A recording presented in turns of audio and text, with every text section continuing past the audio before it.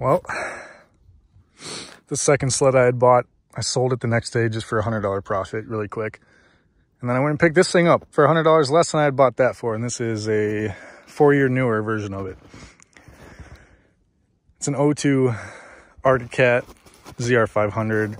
It's in pretty solid condition minus the seat cover, but it's all right. I don't really mind the seat cover. Hand warmers work, thumb warmer works, lights work. Speedo does not work, but I mean, it runs pretty solid. It's got a can.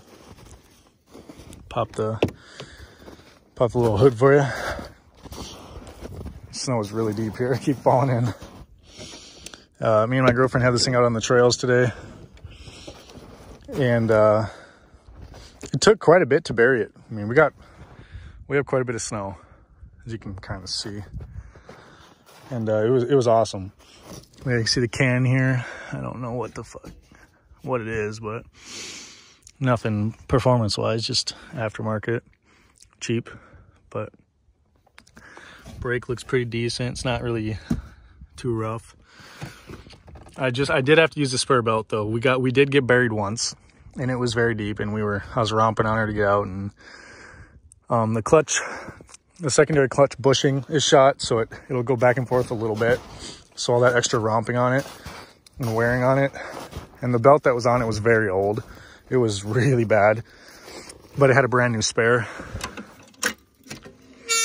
which I put on. But this guy, you can't tell.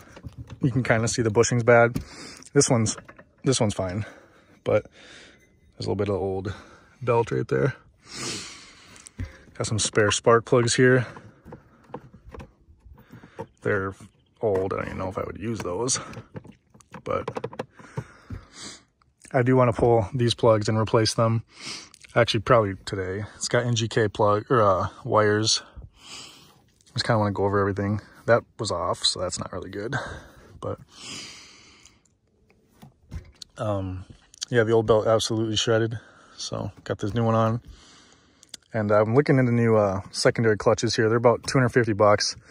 There's a couple salvage yards that have really good ones that can ship to me. They're in my state, but they'll ship, and they want like 80 bucks. And it's just, you just pull this bolt and it comes off. So otherwise, everything's good. Pretty solid, pretty clean. No oil leaks or nothing.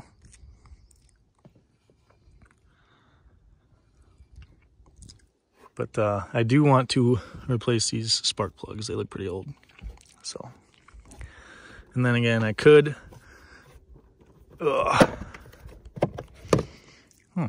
Would you look at that little toolkit? Didn't even look in here. So that one, old. Definitely don't want to use those. I mean, you could. They're like replacement ones, but that one's got oil on her. I wonder if the ones in it got oil on them. I don't know. The sled was 900 bucks, so I'm not too worried. That plug I would not ever use. I don't know why that's even in there. We're gonna swap that out with this guy. But got a little kit there. Kind of cool. But yeah, I'm gonna fire it up here so you can hear it run. A lot of you guys don't care about sleds, but some of you guys do, like me. I'm just starting to learn them. But I do want to plug in my speedometer cable. So I'm going to kind of probably figure that out here, and then I'm not good with small engines. Well, I'm not bad with them. I just never really dealt with them much. Kind of get all this fuzz out of here. I don't like that. But yeah, kind of mess a little bit, and then actually I'm going to fire it up right now while it's cold so you guys can see how good it starts. It's a good running sled, for sure. Probably could use a tune-up, but I mean, nothing crazy.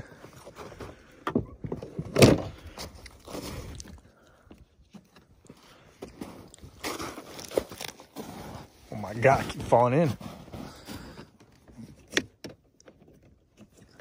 Yeah, basically just turn the key on.